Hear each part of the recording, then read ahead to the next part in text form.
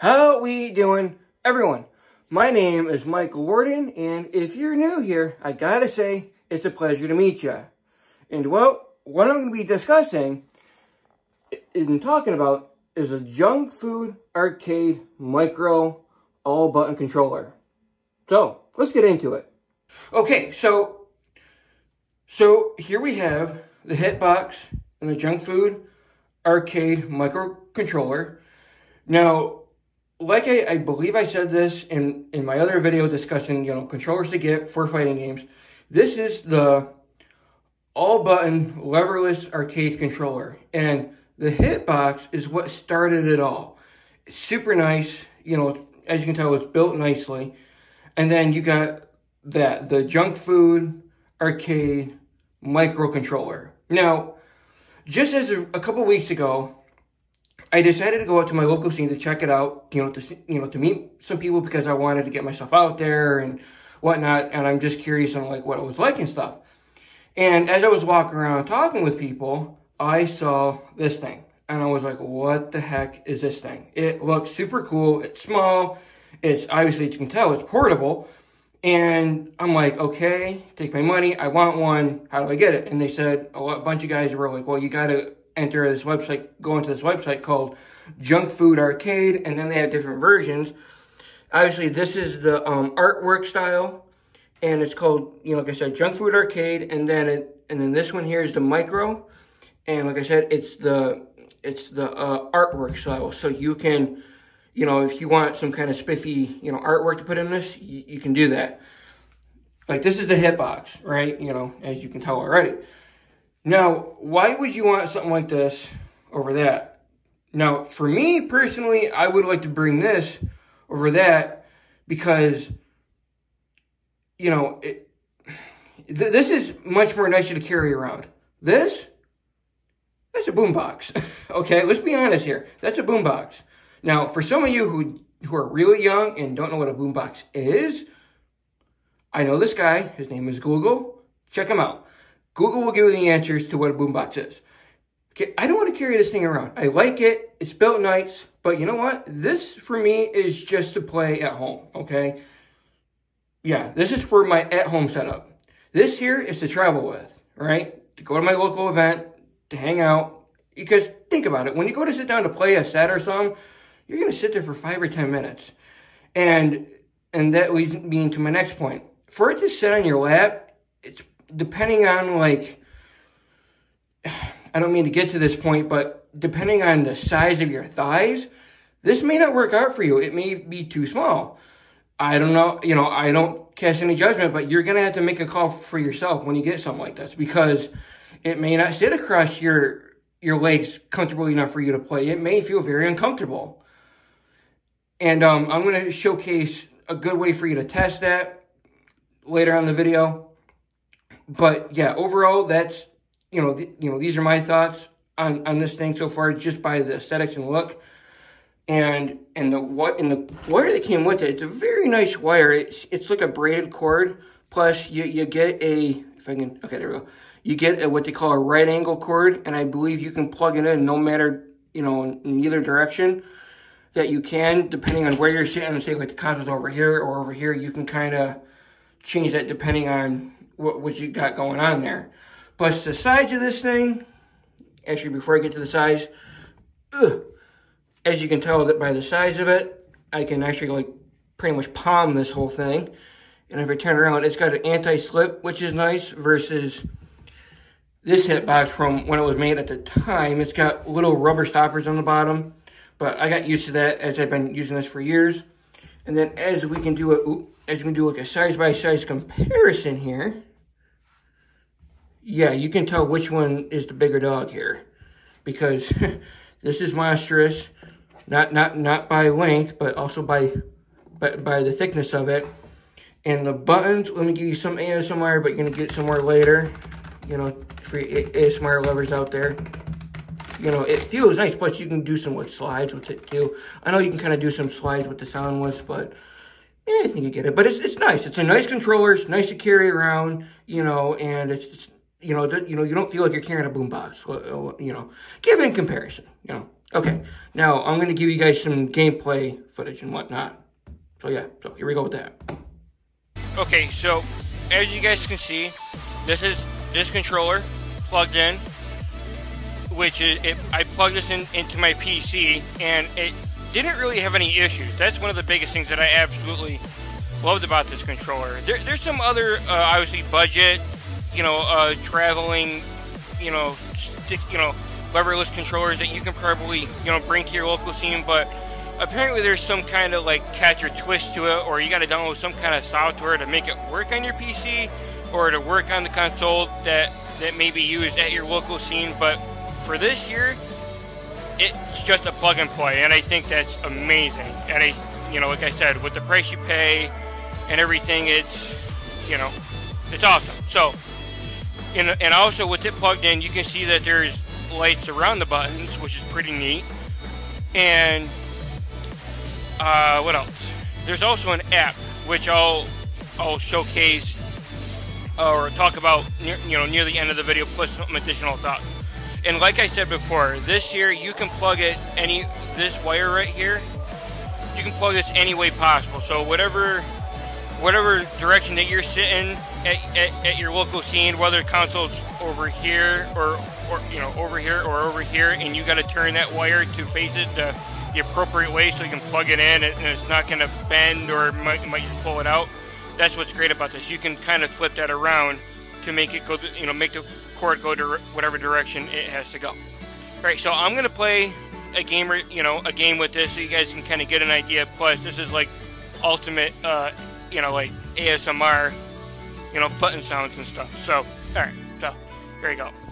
Plus, also, I'm also going to be holding on to this. I know this is not a desk.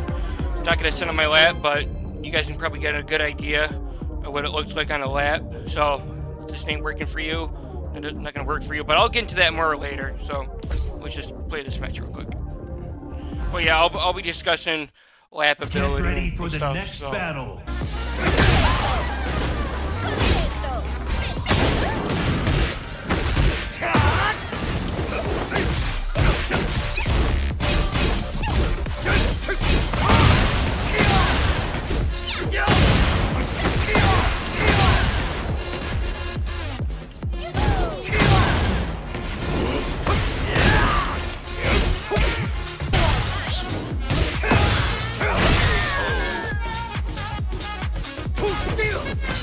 Okay, so you guys obviously got like a gameplay aspect with the controller. So I'll give you guys a bit of an understanding of what these buttons do, because obviously I think that's a little important. So, alright, I'm going to jump us into practice mode.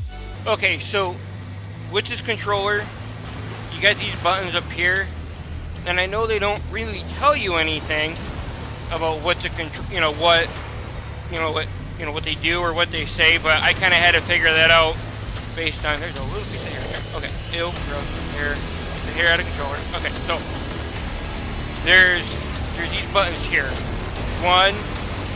This one here does pause. This one here is like, let's say we just, get out of center of the map. That's like your other select, your start, and that's it right there. So yeah, that's what those buttons do. These here, I have no clue. I think one of them's for like the Xbox controller or something. I don't know, something strange. But yeah, that's the use of this controller. Obviously, I hope this little section is kind of nice. But yeah. Okay, so one thing I want to discuss before I get to the end of this video or whatever is the lap ability. For it to sit on your lap when you're playing. Now, like I said, this is great for when you want to go to your local scene. You don't want to carry something like the hitbox because it's big, it's bulky. You don't want to, like I said, you don't want to feel like you're carrying around a boombox. So this is the lap ability aspect of it. There's a way I figured out without having to purchase this. You may have to purchase this one very thing, but it's not going to like break your bank. So here it is. Let me just take the camera and just adjust it accordingly for you guys.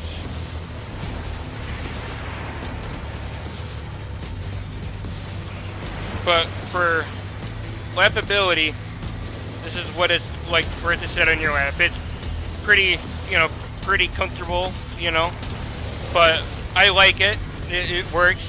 But like, if you think that like, A, it's manageable, you know, to go to a scene with this, then yeah, it's cool. You know, you're not gonna be sitting at that one station for your set for long, you know. You know, this is super easy to carry around with. So yeah, that's my overall thought. Plus, don't forget the fancy light. So that's a big plus. So with this review of the JUNKFOOD Arcade Microcontroller, I don't know if this, you know, this video here actually kind of, you know, kind of sold you about getting one or something like that, but for all I know, maybe this might have just, you know, got the gears in your head turning about a decision that you're going to make when it comes to buying this. But like I said, overall, it's great to travel with. I would say if, like I said, if the lappability, you know, for it to sit on your lap is not the best for you, or if you don't even know, like if it's even comfortable for you, your best idea to figure out whether or not this is going to work for you and you're going to feel comfortable with it, the best way for you to do that is, first of all, on their website, when you go online, their website will, if you look at the details of this thing across is 10 inches. Now, the way that you can figure out, well, sit on my lap, this is a good reference and not a solid, you know, this is a good reference. If I can get the pencil out of here, well, look, it matters. Grab yourself one of these and look for the dimensions 9 3/4. It's 9 3/4 this way. And put it on your lap. Okay, that controller is 10 inches across. This is 9 3/4. And don't mind the pencil. But this is only a 1/4 inch off from that thing. And set it across. And if it's sitting okay across your legs and you feel comfortable with it, then that controller would work fine with you. So that's my overall thought. Now let me just clean up my little stinking mess here I made. So, and another thing, when you get this is, like I said, the lights that you guys saw, you guys can actually control the lights if you really wanted to, if you cared enough. There's an app that you can get. You just type up JUNKFOOD Arcade or something, and if you just see, if we can find the logo on here somewhere, if you just see that logo, the orange logo and stuff, you know, get it, and you can you know, adjust the lighting and stuff on this. But yeah, overall, I know it's pricey, and I know for some of you that's probably a sensitive subject, but in what I've kind of thought and believed, you're getting for what you paid for, which is, you know, something I kind of had to do. That's, I mean, something else I want to say that I had to make a purchase of as of recently, but, well, maybe I'll talk about it someday. More than likely not, but for some of you that are probably watching, you probably know what I'm talking about. But, yeah, this is great. I know when I shake this, you're probably hearing a little, like something's loose. It's still those buttons right there.